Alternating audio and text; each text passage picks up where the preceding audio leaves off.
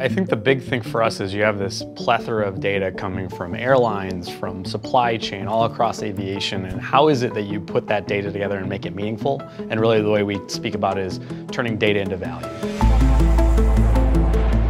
The big thing that we're really focused on, especially with our work with Databricks, is around our Ascentia platforms.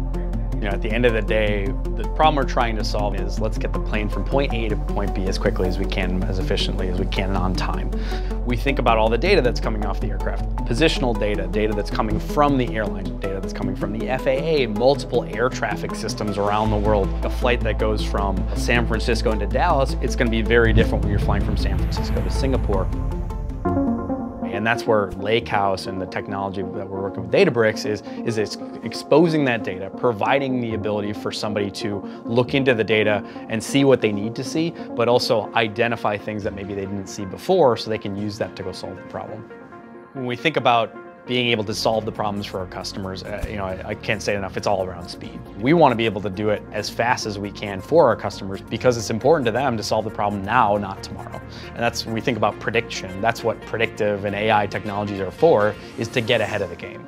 Because if we're solving the problem after it's been identified, then we really are one step behind where we want to be.